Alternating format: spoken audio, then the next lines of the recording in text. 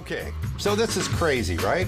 We're importing lower quality shrimp from who knows where, while American shrimpers selling wild-caught, briny, and more flavorful shrimp are struggling to stay in business.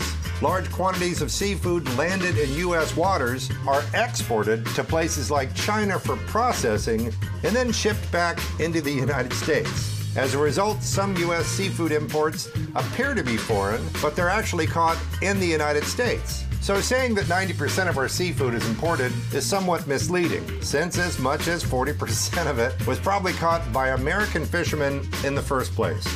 So we hear a lot about country of origin and where our food comes from, but specifically, country of origin with seafood is huge. Tommy Gomes is a fishmonger. What's a fishmonger? It's a person who buys and sells raw fish and other seafood. They're knowledgeable about the types of fish, where and how they're caught.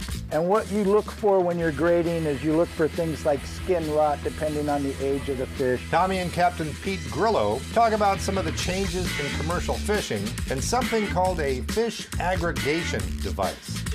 You want to tell me what that is? It's a fish aggregation device. Okay. Basically, it's a device in the water that collects fish. So it used to be, as you said, you know, there was natural ones. There was logs. There was the occasional dead whale you might find. Oh yeah, those are good. You know, we've gotten down to where now we have satellite buoys. So I want sounders in them. Yeah, I want to touch on that. Yes, and we make our own fads out of pieces of net. They're as big as this deck. Yeah. And they've got a little satellite on them. And they have a satellite on with a sounder.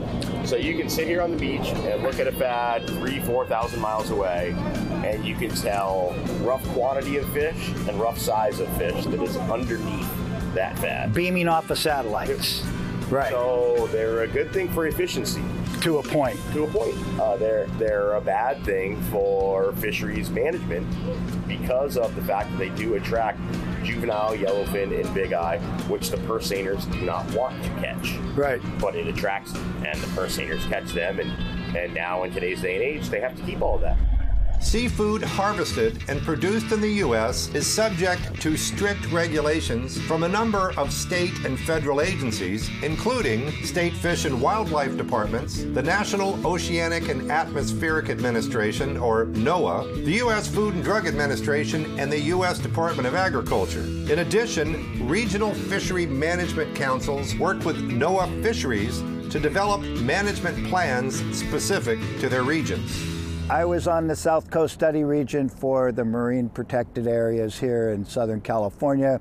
And what they did was they came in and said, well, we're going to reevaluate after 5 years. And that never happened. They said the fish are going to live in these areas and they're going to populate and they're going to push each other outside the zones. And that's going to give fishermen a better opportunity to harvest from those areas without going into the MPAs. And that never happened either.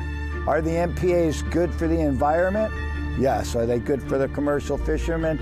No, but they are the stewards of the sea. They're not out there trying to damage the habitat because they need the habitat.